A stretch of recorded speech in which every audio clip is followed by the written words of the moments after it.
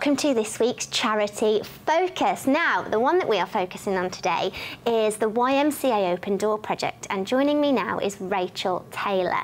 Rachel, thank you so much for being here today. I'm really excited to speak about the YMCA Open Door because I know about the fantastic things that you do. So before we start, just give everyone a little bit of a background on what it is you do within the project. Okay, well, I'm the supported lodgings manager, and what the project does is when young people, 16 and 17-year-olds, are referred to the YMCA for accommodation, rather than placing them in one of our hostels, we place them with a host family in the community. Okay, so regarding the YMCA Open Door, just tell us a little bit more about how it started and the effect that it has on youth homelessness within the community. Okay, well, it was set up because when young people were being referred and placed in our hostel, we realised that they actually needed more support. We feel that the best place for a young person is usually with their own family, but when, for whatever reason, that can't happen, we felt it was better for them to be with another family in a more normal setting than in a hostel sort of environment. So we recruit families across the Black Country and we place 16 and 17-year-olds with them in their spare room. Fantastic. So how does the YMCA Open Door project work in terms of placing the youth with families? Do the families sort of reach out to you, or do you have to recruit them? Do young people sort of ask where they want to live? How does that whole... It's a bit of both. I mean, young people sometimes have very specific ideas about the areas they want to live in. We have to remind them sometimes that it's not an estate agent's, but we have hosts right across the Black Country now. We have almost 100. At the moment, we have about 70 or 80 young people placed, but we're desperately looking for new hosts so we can accommodate young people close to the places where they go to college and close to their family and friends if need be as well.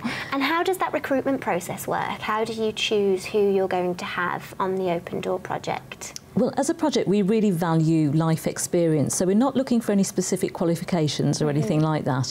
The process is relatively short. They have to have a DBS check. They also have to go through a sort of training process. So we have a preparation course. We're not teaching them how to look after teenagers because we assume that they're probably quite capable of doing that. It's more around preparing them, getting them familiar with all our policies and procedures so they know exactly what to do, what to expect. And what to do, you know, if the young person, for example, doesn't come home, how they need to report it, etc., that sort of thing. And how long does that training take from when you first apply to actually having a young person enter your home? The whole process takes approximately 2 months. So we run the course over 4 sessions, or sometimes we do it over 2 long day sessions instead. And we do those sort of in all 4 parts of the Black Country, in sort of Dudley, Wolverhampton, Sandwell and Walsall.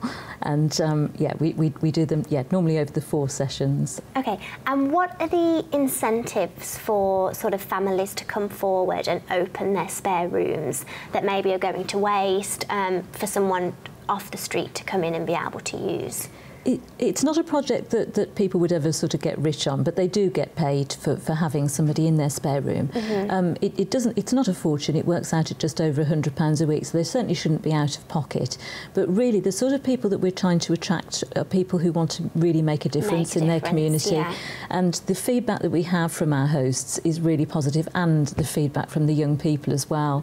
Do you have some favourite stories? What have been sort of your biggest turnarounds that you've seen a young person come in and they've been placed with a family and, you know, they've just clicked, something's happened, and they've been able to continue with their life and maybe go back to before things got bad? Yeah, well, we've had some really positive stories, quite too many to mention in a way, but we certainly had quite a few young people that have gone from our project, gone on to university. Oh, wow. Yeah, which, I mean, that's almost unheard of in supported housing, and we literally are in double figures, the number of young people who've managed to continue with their studying while they've stayed with the host.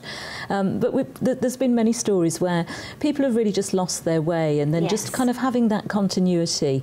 There's one lad in particular, he was placed with us, and he was finding it very hard to stick to the boundaries that the host gave him, and it got to the point where we were actually on the verge verge of saying, you know, that we didn't feel we could help him anymore. Yes.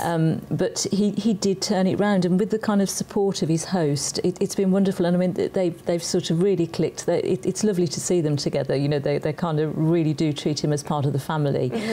He's been on holiday with them. You know, wow. yeah. So it's really lovely. So the boundaries that you talk about, I'm sure there's plenty of people that might be interested in wanting to do it but need to know a bit more information. What are the boundaries that the hosts have in terms of the times? I know you have certain times that the young people are allowed to come into the house and then times they have to leave by, things like that. Yeah, it's more really around professional boundaries, I guess. The hosts, we kind of always say to the host, it's your house and it's your rules. So as long as the young person is engaged in college and able to get up in the mornings, if they are a young person that stays out late at night, if as a host that doesn't pose a problem for you, we wouldn't argue with that. But, you know, most young people, if they're going to get up for college the next day, they need to be back reasonably early. So we would encourage you to do that. But it's at the same time, it's been realistic and realising that there are times when teenagers, you know, at weekends want to stay out. Absolutely, they do. You know, I mean, we were teenagers ourselves once, and we know what they do. Yeah. So, it's about kind of having hosts who understand that, who get young people, you know, who really kind of understand what it's like to be a teenager, I guess. Absolutely. Now, I know last time I spoke to you, you were in the middle of a campaign to get 25 new hosts on the agenda, and absolutely smashed that target. Congratulations. Thank you. You're looking for new hosts again now. Yes.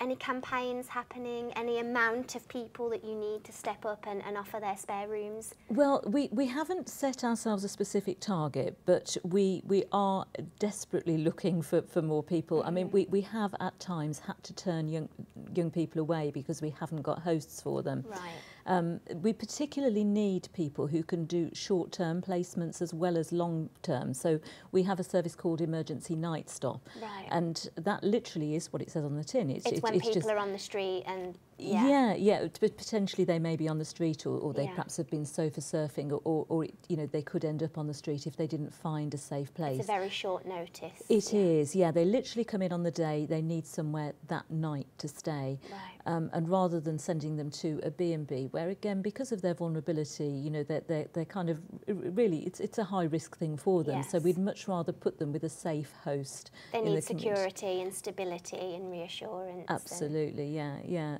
Okay. So we're looking for people not necessarily that can do long term, although we do need that as well. But sometimes I think people are reluctant to come forward because they think, oh, I don't want to commit to 2 years because I've perhaps got my own child that comes home from university in the summer, or I have family come and stay.